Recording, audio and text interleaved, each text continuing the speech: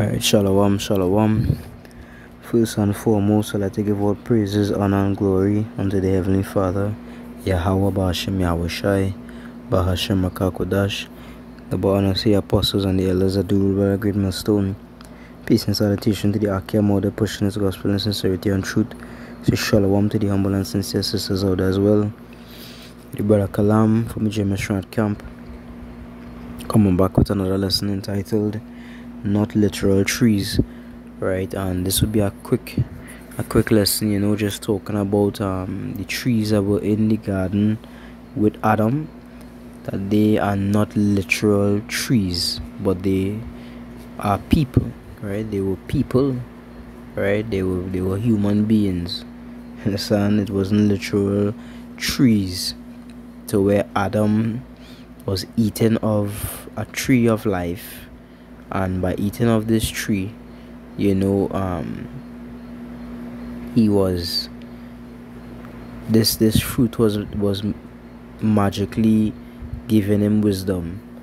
It didn't work like that. The trees that were being referred to, the tree of life, the tree of the knowledge of good and evil, were people, right? And the tree of life, when Adam made the Lord tell him to speak to only eat of the tree of life, it was referring to men that had this wisdom, knowledge, and understanding. You understand? I'll read our first precept here, the Sirach 24, verse 1, verse 8. It says, "So the Creator of all things gave me a commandment, and he that made me caused my tabernacle to rest, and said, Let thy dwelling be in Jacob, and thine inheritance in Israel. He created me from the beginning, before the world, and I shall never fail. In the holy tabernacle I served before him, and so was I established in Zion." Right? So this is wisdom here. It said wisdom was created before the foundations of the world. You understand? And our next precept I want to bring out is Sirach chapter 19, verse 19, where it says, "The knowledge of the commandments of the Lord is the doctrine of life, and they that do things that please him shall receive the fruit of the tree of immortality." Right? The fruit of the tree of immortality. Right? So the fruit of the tree of immortality. The scripture we read previously, it said that the Lord caused wisdom to rest in Israel, and that wisdom's dwelling place is in Zion.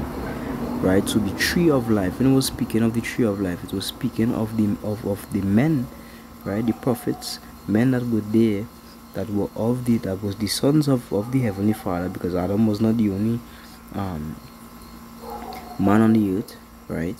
There were the Adamites, they were the sons of God, they were the sons of man, and they were the sons of the devil, right? So that's why the scriptures also say, "You heard the voice of the Lord was walking through the cool of the day," roughly paraphrasing, right? Those were the prophets, right? And Adam sought to hide himself from the prophets, and the prophets were there from the beginning of time, right? So it's the knowledge of the commandments of the Lord is the doctrine of life. So those trees, those men, they had what? The doctrine of life, the tree of life. You understand? And what was the what was the life that they had? The knowledge of the commandments of the Lord. It say what? Shall receive the fruit of the tree of immortality. You understand? Now when it says the tree of immortality, is it referring to a literal tree? No. You understand? So you might sometimes, the scriptures would say certain things and would use words to describe certain things, and if you had a spirit upon you, you would be able to decipher and understand which we're really trying to say, right? So when we go to the book of Genesis chapter 2 verse 9, it's saying, "Out of the ground made the Lord power to grow every tree that is pleasant to the sight and good for food." Right? So it was talking about literal trees as well, right? It said the tree of life also in the midst of the garden, and the tree of the knowledge of good and evil. Right? So here it is, we seeing he grew every tree that is pleasant to the sight, right? So it had trees, literal trees, and it had metaphorical trees, which is referring to people. Some people had the tree of life. What is the life? The knowledge of the commandments of the Most High, right? The fear of the Lord, which is wisdom, right? Those trees, some trees had wisdom, and the tree of knowledge of good and evil. Other trees had a different wisdom. You understand? A different understanding. And let me read down here to verse 16. And the Lord power commanded the man, saying, Of every tree of the garden thou mayest freely eat, but of the tree of the knowledge of good and evil thou shalt not eat of it, for in the day that thou eatest, therefore thou shalt surely die. Alright? So, here it is. The Most High tell Adam, out of all these trees, you could eat the tree, the literal trees. You could eat. To eat some, right, is to take it in, to receive it, right? Let me read in let me get it one time.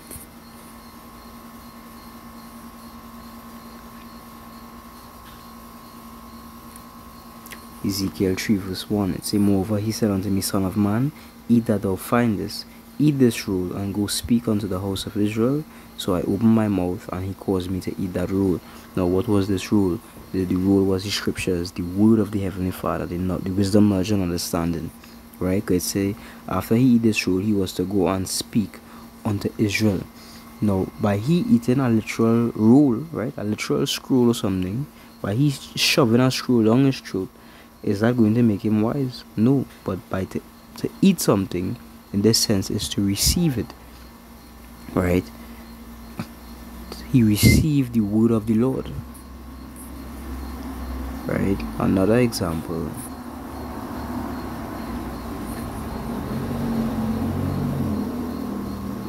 is Revelation 10:9. And I went unto the angel, and he said unto me, Give me the little book. And he said unto me, Take it and eat it up, and it shall make thy belly bitter, but it shall be in thy mouth sweet as honey. And I took the little book out of the angel's hand and ate it up, and it was in my mouth sweet as honey. And as soon as I had eaten it, my belly was bitter.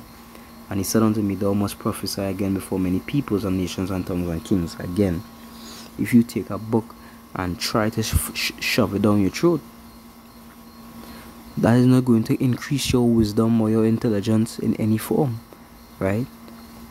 You're just going to have a set of pages in your stomach, right? You know, it don't make no sense, right? So is it that the Bible just is a book that don't make no sense, a fairy tale? No. It is a metaphor. What are you trying to say? When you eat this, it's a book to eat it. The same way when you eat food, it goes into your mouth, into your esophagus, into your stomach, and your body literally absorbs the nutrients of the food that you've eaten. To eat this little book is to receive the words, to receive the wisdom, the understanding from the book, and for instead of into your stomach, into your spirit, into your mind, right? So when we go back in Genesis chapter 2 verse 16, the Most High is telling Adam that he could eat of the tree of life, right? That he's trying to tell him that he could receive of the tree of life. He could receive the words, he could receive the understanding, the wisdom, the knowledge of these men, right? Because this is actually what is good for food. He said, But of the tree of the knowledge of good and evil thou shalt not eat of it, for in the day that thou eatest thereof thou shalt surely die. Now how could eating a fruit cause you to die? It was not. It was not fruit. It was the things that they taught. It was the things that the wisdom that those men had, the knowledge that those men had would have brought him to be put to death, because that knowledge was what? Disobedience. Right? That knowledge was contrary to the knowledge that the tree of life had. Right? Now it was all ordained, because to be a God is to know good and evil. Right? To live life is to go through joy and sorrow, to go through both sides, to be put in darkness and in light. You know, this is the path that all men elect, you know, how to go through. You understand? To be able to judge, one must first understand evil, right? To understand good, one must understand bad. to understand righteousness, unrighteousness, right? So right, next precept I want to bring is Ezekiel chapter 31 verse 8.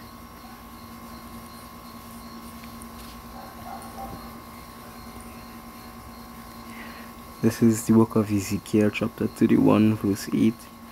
The cedars in the garden of power could not hide him. The fir trees were not like his boughs. The chestnut trees were not like his branches. Nor any tree in the garden of power was like unto him in his beauty.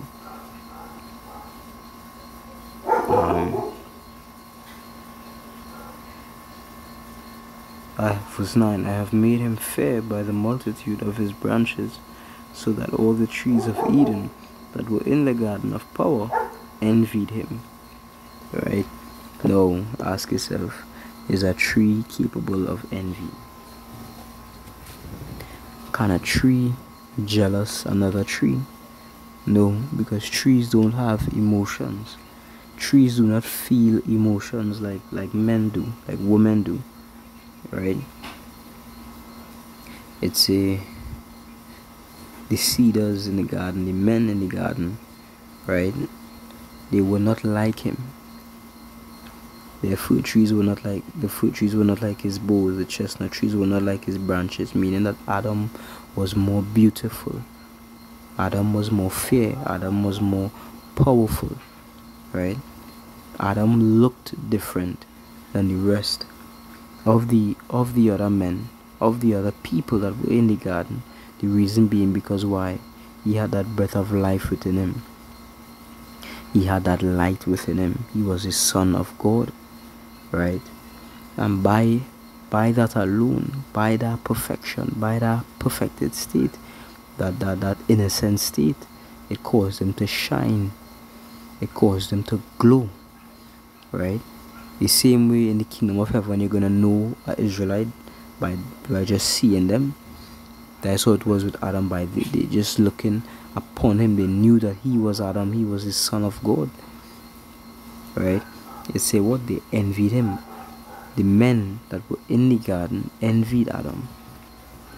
This is the whole reason as to why he had that downfall, right? Because when you really look at the serpent, this which was a man, the serpent understood that he couldn't break Adam, so he went to Eve, right? And what is a man's number one weakness? Woman. A woman on a whole is the main weakness of men.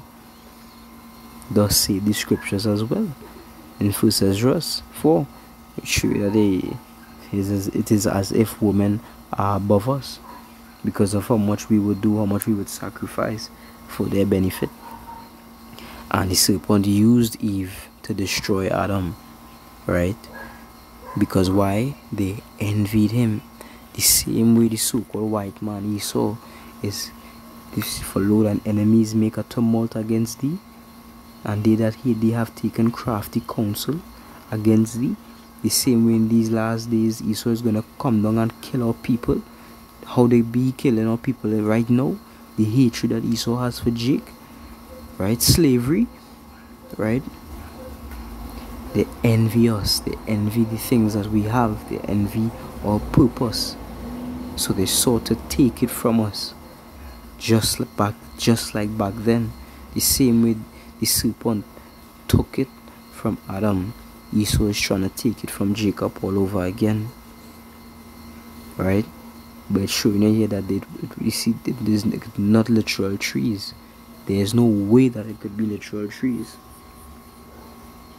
This is the book of Isaiah, chapter 2, verse 13.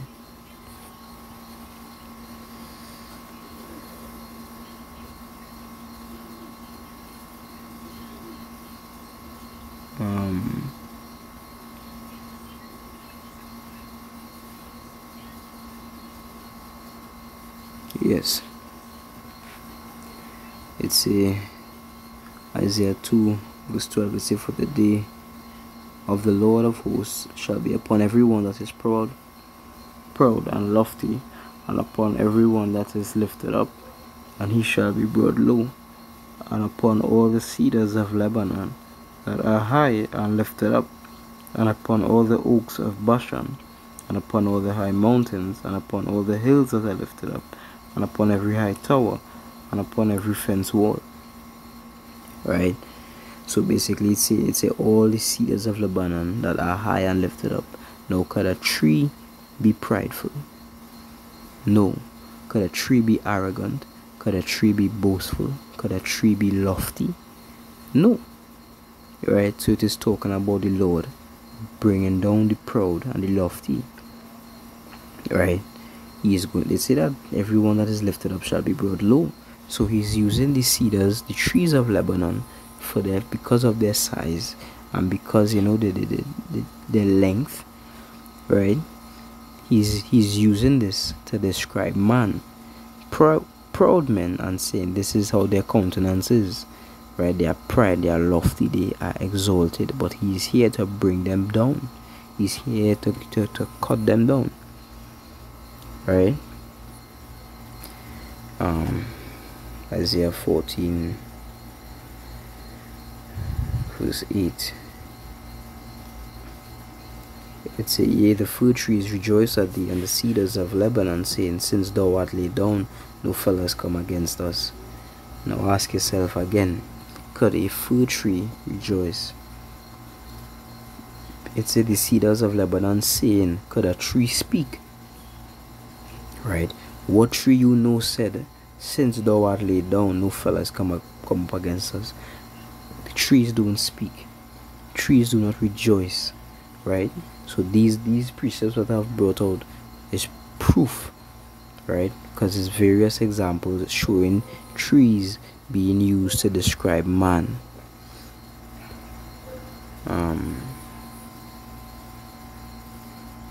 Just want to bring out this last precept in Matthew chapter 3 verse 10. And now also that axe is laid unto the root of the trees. Therefore every tree which bringeth not forth good fruit is hewn down and cast into the fire. Again, ask yourself, what is this talking about? The axe is laid unto the root of the trees, and if the tree does not bring forth good fruit, it is hewn down, it will be cut down and cast into a fire. This is not talking about literal trees, this is talking about men. And it is saying that if men do not produce good fruit, right, good works, right, because the works of a tree is shown in their fruits, because the whole purpose of the damn tree is to produce fruit, right? So the whole purpose of a man is going to be shown in his works, and if the works that he has produced is not good, he is going to be cut down and he's going to be cast into fire. But if a man produces good fruit, then he shall be cast into salvation. Right? Another precept came to mind.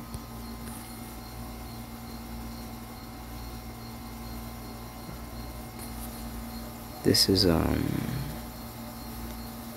Matthew 7 verse 17. It says, even so every good tree bringeth forth good fruit, but a corrupt tree bringeth forth evil fruit. A good tree cannot bring forth evil fruit, neither can a corrupt tree bring forth good fruit. Every tree that bringeth not forth good fruit is hewn down and cast into the fire. Wherefore by their fruits ye shall know them. Again, there's no such thing as a good or a corrupt tree. There's no such thing as a corrupted tree. A tree does not have a mind to corrupt. Right? A tree cannot be beguiled. A tree cannot be misled. A tree cannot be indoctrinated. A tree cannot be corrupted. Right? A tree cannot bring forth good fruit or evil fruit. A tree just brings forth fruit. You understand? And there's no good or bad tree. They are just trees. Right? So what is this talking about? This is talking about men. And it is saying, if a man brings forth good fruit, good works, it's saying that a good tree, a good man, could only bring forth good fruit. right? And that a corrupt tree, an evil man, a misled man, is not able to bring forth good fruit. He will only bring forth corrupted fruit, because that is what he is. A thief will do nothing but steal. A murderer will do nothing but murder. An adulterer will do nothing but commit adultery. The same way a righteous man will strive to do nothing but righteousness. Right? So I hope I proved the point. The trees in the Garden of Eden were literal men and not literal trees. And with that, hope this was edifying. Our praises, honor, and glory to Abba Shem Yahushai, Bashem Makakodash. Shalom.